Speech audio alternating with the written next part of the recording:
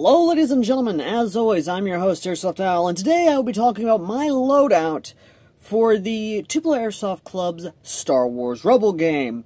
And, well, why not go ahead and get into it?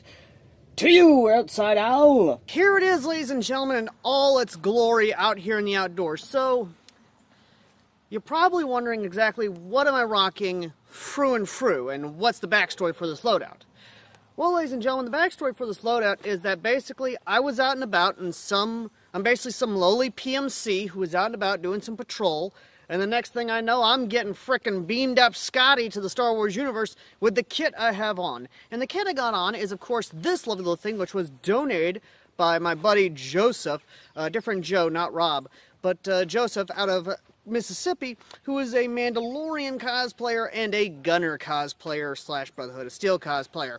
So let's just go from head to toe. What do I got down below? Instead of going head to toe, I'm going toe to head. So down below, I've got, of course, some nice, blue jeans, of course, with some nice jungle boots. On my knees, and this is actually pretty new, this is actually a gift from my buddy Patrick. These are some M81 Woodland knee pads. So these are actually something I'm going to be rocking because my knees have been messed up a few times. Well, not really bad messed up, just, precautionary thing. Going up, of course, we've got some Wrangler, lovely Wrangler button-up long sleeve.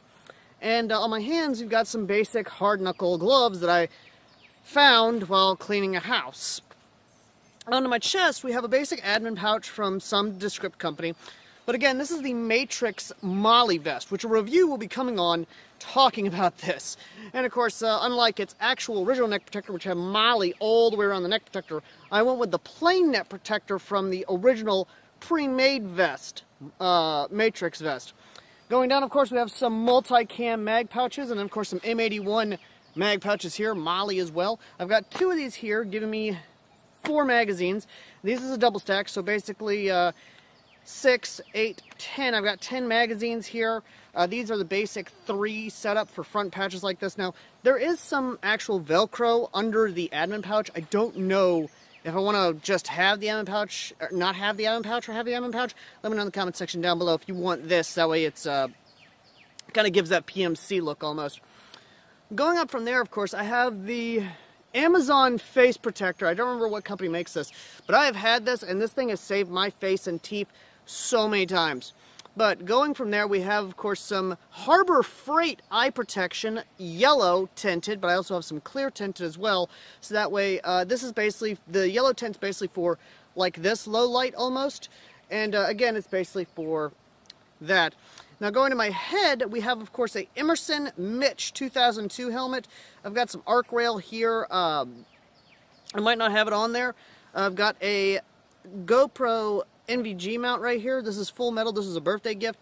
I will be, of course, doing a video on this, a review on it after, of course, the event, which, taking off my helmet, of course, I can basically show you guys a little better, more or less kind of everything that's been, I've got going on, and kind of talk better so I'm not as impaired with my face and eye protection. Now, in terms of the guns and gear I'll be taking, the primary arms is where I'll definitely be having fun with that. The primary, of course, being my G&G combat machine that I have not taken out to the field in a good long while, actually. As you can see, the G&G combat machine is still in its SBR form of 10 inches of a 10-inch barrel. I have, of course, replaced the triangular front sight I did have on this back to its original flip-up gas, mock gas port here. I have, of course, a rail sling mount here for Picatinny. I have the Fiat laser, or the light holder right here. I've got the Fiat pressure pad here.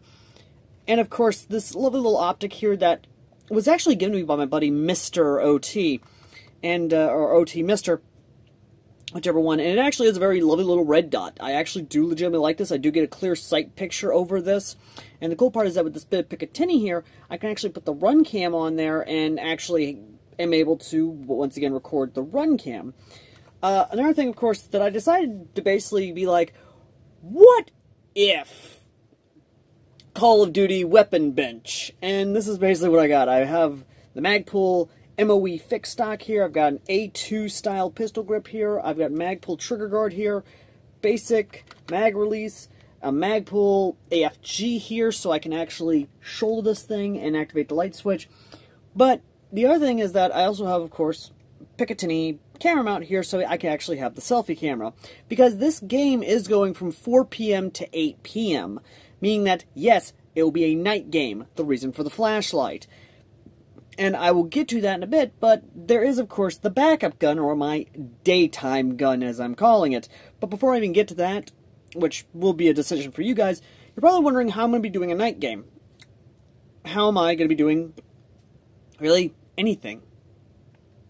Well, that's where the cool thing comes in, and where those donations I keep whoring myself out for comes in as well.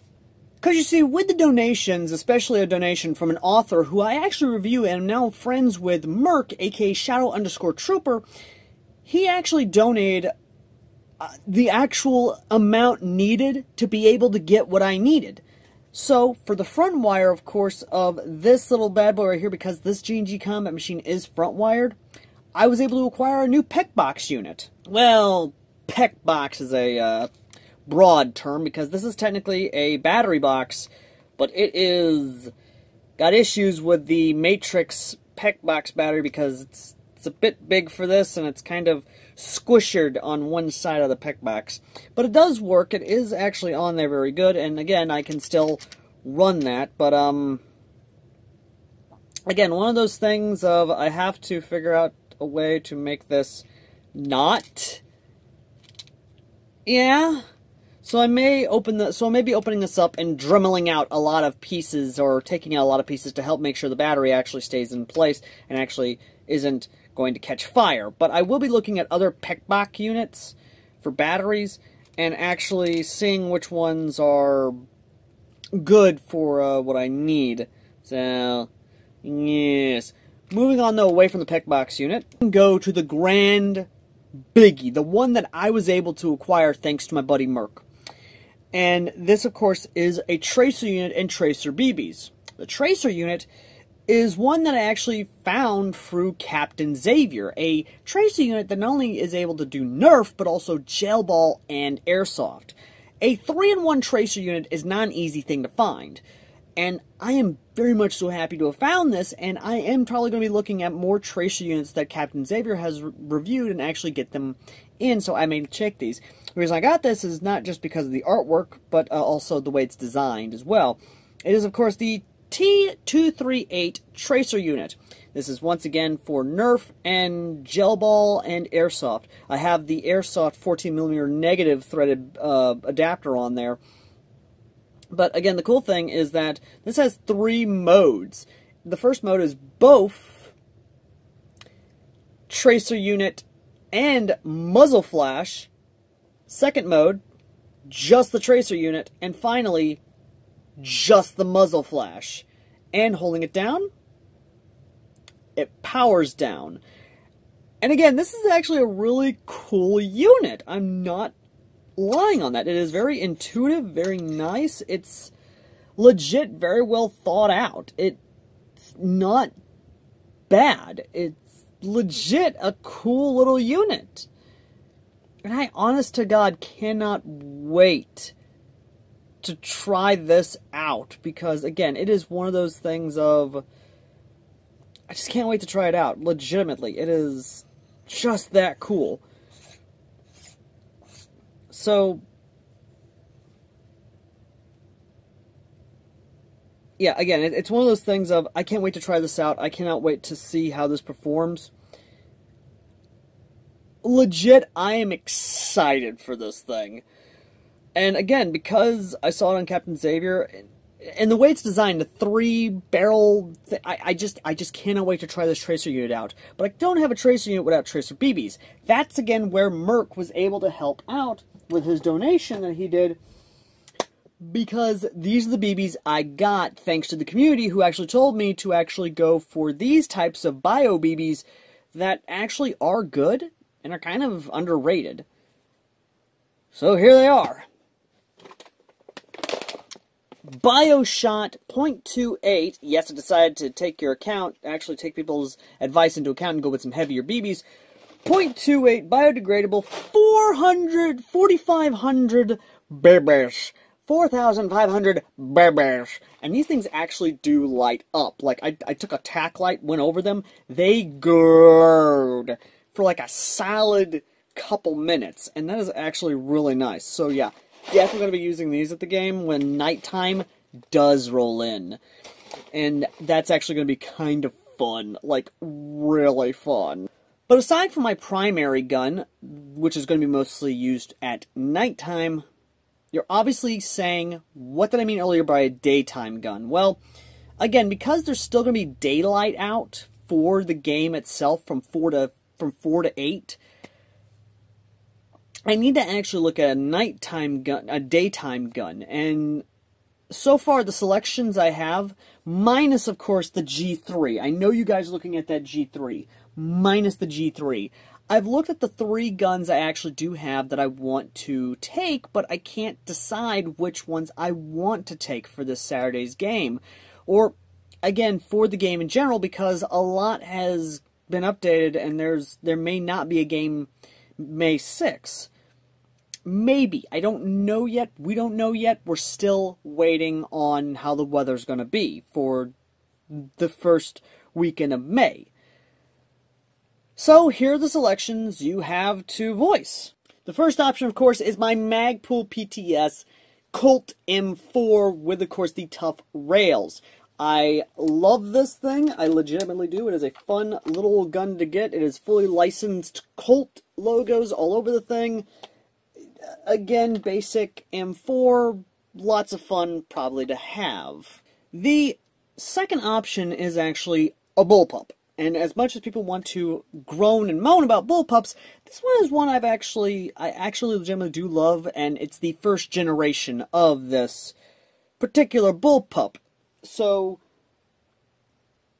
of course, let me introduce it to you. The second option that you guys can vote on is, of course, the SRU bullpup kit. It has a 10-inch barrel, which is now very flushed with the flash hider, of course, which, again, that just gives it that lovely, lovely little look, and the fact that this is a SCAR-style flash hider, meaning I can actually screw on a suppressor, lots of fun to be had with it, and it is very much so now with that green, with this weathered green look.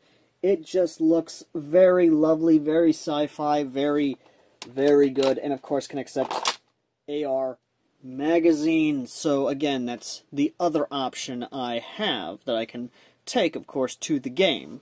The last option is one you don't see a lot of on the field, and that is, of course, my tactical tuna, the FN 2000. This is a AEG bullpup, and is a little finicky with the magazines it can accept. So basically, I'll be running high caps with this thing, or at least one of the many high caps. It takes Stanag mags just fine. Anything else, you're going to be having issues, because it is very finicky on the types of magazines that it can take. So, yeah. This thing, definitely going to be a challenge for me, but one I am more than willing to take. But again, this is one of the 3 options that I will be basically putting up for vote in the community tab. So, you guys go ahead, go vote for what my daytime gun shall be, and more or less what I will be, again, rocking in the daytime at Tupelo Airsoft Club. Now, as for my sidearm, this one, no-brainer. The primary sidearm I have that is going to be going with me, of course, is the H&K USP non-blowback. The last CO2 I technically brought there was, of course, the last Black Ops high cap I have. And that thing was not giving, was basically giving me issues, and I was not happy with it. So that one is going to be one of those guns that I'm going to have to look at. But non-blowbacks, for some reason, have never given me issues, no troubles whatsoever. So I will be taking this one with me as my, well, my sidearm, which I will be having on my belt with the M12 holster. Not the drop leg this time, just straight up holster right here. Because again, as much as I love the drop leg system, Not using it. So, yeah, there's that. But, ladies and gentlemen, moving on, of course, to the cameras I'll be taking. The cameras I'll be taking to the game itself, not only, of course, is my run cam, which is my zoom cam, but also my finicky GoPro as well. But the camera I might actually change out for the selfie cam is, of course, the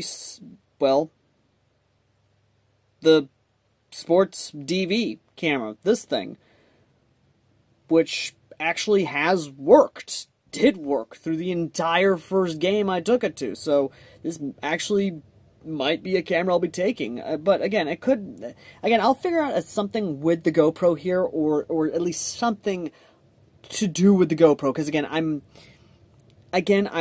not upset at the fact this thing failed on me. I'm upset at the fact that the battery on this thing is being shoddy as hell.